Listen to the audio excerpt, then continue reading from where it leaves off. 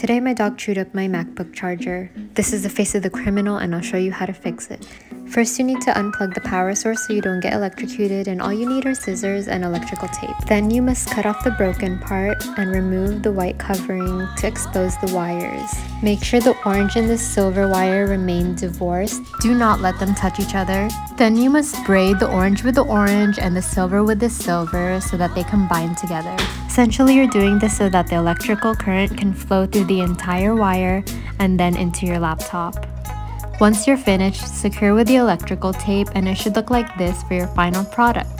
Then you're gonna go ahead and plug in the power source and there it is, it works. Cool. All is forgiven.